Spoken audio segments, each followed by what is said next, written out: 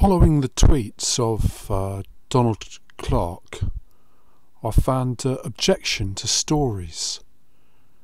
He doesn't like the fact LinkedIn is promoting stories. He doesn't like storytellers, and unfortunately, this was just as I decided to put him in a story and try and make the campus more interesting, because next week there is a talk by Ben Williamson in Lancaster. Well, it might not be in Lancaster. It might just all these things might be on Zoom, as far as we know.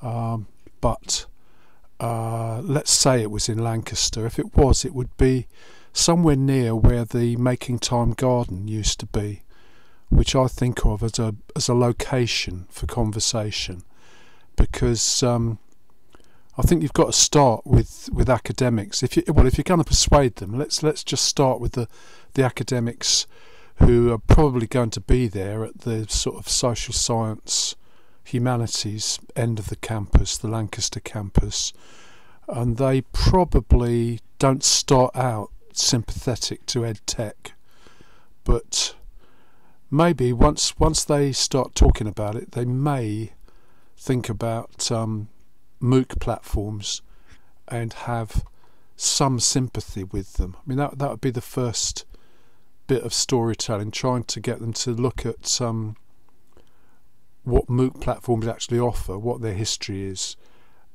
how it came about with, let's say, the Open University with FutureLearn, or Harvard, MIT with edX, or those sorts of things, and then continue walking along the spine of the Lancaster campus, and then gradually introduce things like ask the question, what has been spent on the spine as architecture, and how would that compare with investing in a platform? And going through the learning zone, what's the investment been in the learning zone? Has it been useful? What is the library looking like nowadays? And then gradually get to the business school and info lab at the other end, and I think at that time start talking to them about AI and the ed tech scene. So it's an idea of just sort of presenting things gradually, but whether this makes any sense, especially to Donald Clark, I'm not quite sure. He might be just as happy to do a grumpy opinion at an early stage, but I think that would make it a much shorter story.